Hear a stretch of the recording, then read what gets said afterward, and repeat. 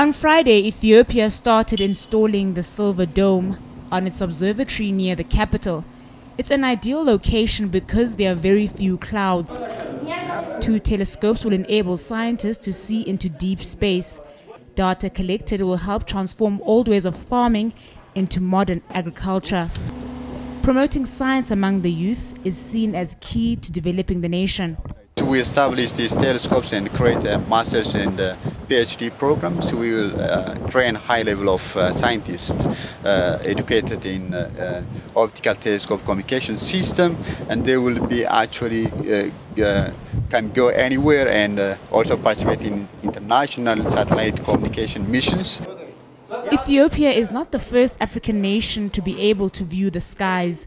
South Africa has its national space agency, and the African Union announced plans to build the African Space Agency 4 years ago. News that moves. enca.com